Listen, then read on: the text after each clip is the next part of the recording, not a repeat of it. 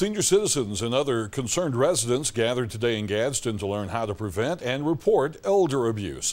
Thanks for joining us tonight. I'm Carl Brady. The 12th Annual Elder Abuse Summit aims to make sure all seniors are safe. The meeting featured a question and answer panel that discussed identifying abuse, reporting abuse, and helping if someone else is being abused.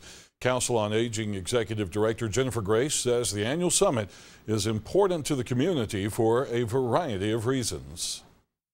Unfortunately, there's a lot of victims out there, and we're just very passionate about taking care of our seniors and making sure that they're safe and they know what to do, because we would never want anything to happen to them.